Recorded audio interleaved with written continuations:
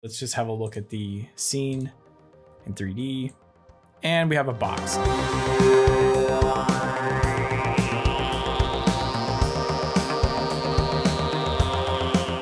Hey guys, so for this video, I'm going to be checking out the Godot engine. I'm not familiar with this at all, so I'm gonna be winging this and taking a look at basically making a hello world and trying to get the editor up and running and maybe see how the code environment looks and what sort of language they work with. So the first thing I did was download the engine for my computer. So I've got that installed already. And I wanted to look through some of the introduction documentation. And I also wanted to recommend that if you are looking at doing something new, always check out the introduction documentation. It seems to get your brain in the right frame of mind for learning this new thing that you are about to learn and embark on whatever new journey you're trying to do. So I always like to pick a couple of little interesting points and maybe things that I know to look for first, and then try to piece it together, you know, along the way. So just so you have, like, you know, it's basically just getting your feet wet for the game engine and what to expect. And it looks like the language is called GDScript. I have no familiarity with it, but it does look like it is object oriented according to the docs. And the engine looks like it does support C#. Where did I see that? If we go back to the introduction, yeah, so I guess this is the first look at the editor. So that looks pretty good. This screenshot looks like it's using Visual Studio Code. I guess they prefer that or Emacs for GDScript, which is good because I already use Visual Studio Code, and they do support C#. It says they only support Visual Studio for C# on Windows. So I hope that means Visual Studio, and that doesn't mean they only support C# on Windows. That would be unfortunate for me as I'm on a Mac, but it looks like maybe Visual Studio Code will give me C# support. If you come down a little bit here to the programming languages, it says they do support C or C++. So depending on what type of language you're familiar with, maybe choose one that makes sense. I would actually like to try to learn their default language, or because it says it's specifically and tightly integrated. I was just thinking about digging in with the GDScript and maybe let's just learn something new. So I got it downloaded. Let's go ahead and open it up and see what happens.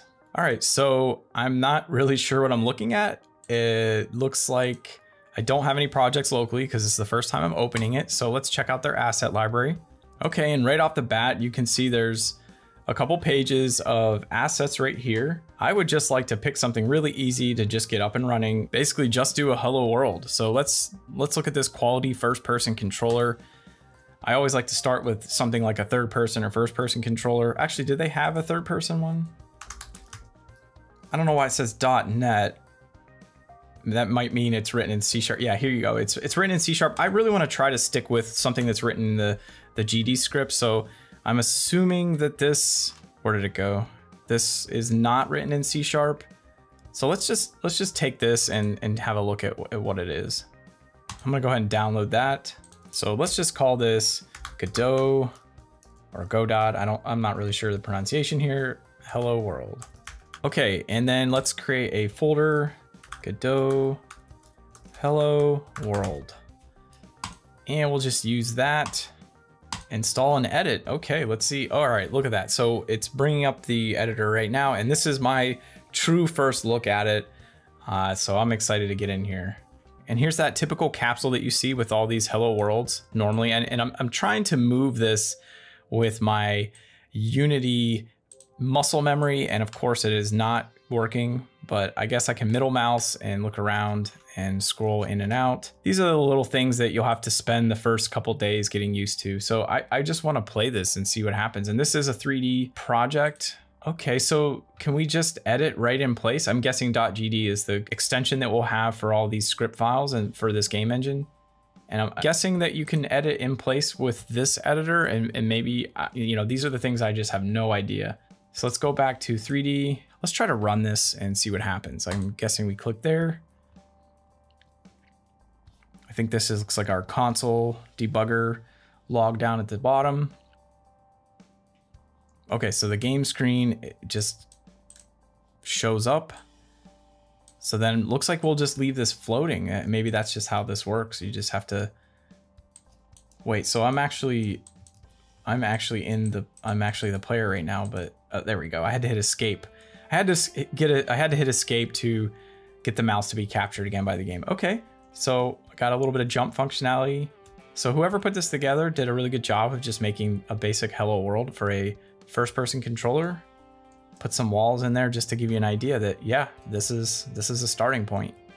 And I always love starting super basic. Why get advanced? Just pick the easiest thing you can do and start there. And then the next time you work, whether it's immediately afterwards or the next day, you will already have a foundation whether you realize it or not. I should probably have done some research on this. I'm really just kind of jumping in blindly here. So here's our folder structure. Looks like this is a scripts folder. If I double click on that, it just opens up. There's some player, looks like player controller code.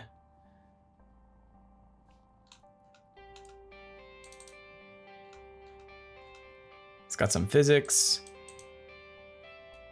Looks like they have a good input package here, which allows us to jump and move around. And of course we have our little scenes down here, which makes sense. It really just seems like this input here, like I said, I hit escape to capture the mouse and escape again to release the mouse and vice versa. So this is just boilerplate game functionality here, like pausing. And then our player script, which is right here, looks like this controls the little capsule player. And I'm guessing this character is something that's built in, this character body 3D. Yeah, and it did take me to some documentation there. Yeah, and this will take some getting used to. This is much different, and we don't need to compare with Unity, but that's what I'm familiar with. And I think a lot of us will try to make that comparison, but you know, let's just keep an open mind and try to look at it for, you know, maybe they have a better way of doing it. Maybe this makes more sense. And I like how this documentation popped up and it tells you which class was inheriting it, or which script. So that's nice to see. And then I can click on that and kind of get back to the documentation of that script. Okay, so these are okay, that's interesting. So you have your player scripts, and then it looks like you can actually pull up I don't know, is it generated documentation? I mean, are these fields that are actually in the class, or are these fields inherited through the character body parent class? So yeah, so these are exported variables here, like sprint speed, jump velocity, and it looks like the documentation here could be auto-generated from just the class structure. So that's pretty neat. And now the next thing I kind of want to look for is, where's the game objects? Like, what do the game objects look like? And I think I'm close over here. Okay, so here's the player. This looks like the player object. I guess one thing I'm trying to figure out is, how is this script attached to the player? This looks like the character setup and collision detection for the camera. And of course the capsule running into things. I'm just trying to see what is the mechanism for adding a script. So if I want to create a new object, so I can't right click in here. This can't be the whole scene. I think I'm into something right now. If I go back to the world tab, so this is the scripts tab. It doesn't say scripts, but it looks like it's just where the editor would be. And then this is the overall, I guess, world object that everything is sitting inside. And now I can right click and I can add a child node. I wouldn't even know where to begin. Let's add a 3D node. Let's add a thing. I just want to add something. So this looks like a bunch of built-in things, animations, multiplayer spawner. That's right up my alley. Okay. Automatically replicate spawnable nodes from the authority to, see, that makes sense. That's in line with what you would expect from a server authoritative networking structure. So your server will create an object and it'll spawn automatically through the clients. So I might check into that soon. Yep, the same exact thing with this. So that's like, if you have an object that's on your server, you would probably attach this to it if you wanted it to be replicated across clients. HTTP request. So this tells me if you're making web service calls for something, you can use this. What I'm curious is if they have like a built-in WebSocket support or something for TCP or UDP connections. I don't think that would be this, but I don't see anything else there for the networking side of things. But again, I'll get to that. I just wanted to add something really quick. So after about 10 minutes of searching through the documentation, I finally found what I believe is how do you just create the most basic 3D object, which I'd really like to start with, because if you don't have the basics, how are you gonna build on that, right? And let's just create a 3D node, and we'll name it, how do I rename? And let's just name it our test 3D node. And then we can add apparently meshes that will represent the different type of fundamental shapes that we can work with. So what we can do is let's select it, and we're gonna add a child node, and we're going to select mesh instance 3D, which I guess I've already got selected here. So we'll select that.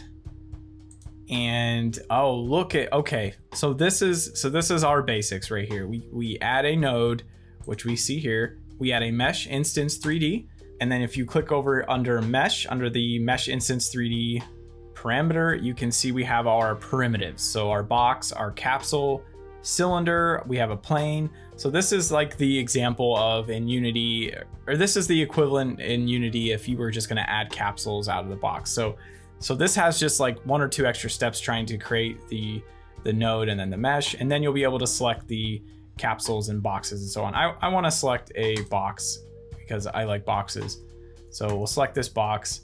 I don't know what this is gonna look like now, so let's just have a look at the scene in 3D, and we have a box. So I'm happy. I created my first object here live on camera. I had no idea what this was going to do, and I feel very accomplished today that I was able to create something. So I'm going to sign off here, and I wish you guys the best of luck with our journey from here on out. And it looks like Godot will be a fun option to play around with. And of course, there's going to be a learning curve. So go at your own pace, and hopefully we can all have some fun learning together. All right, thanks for watching.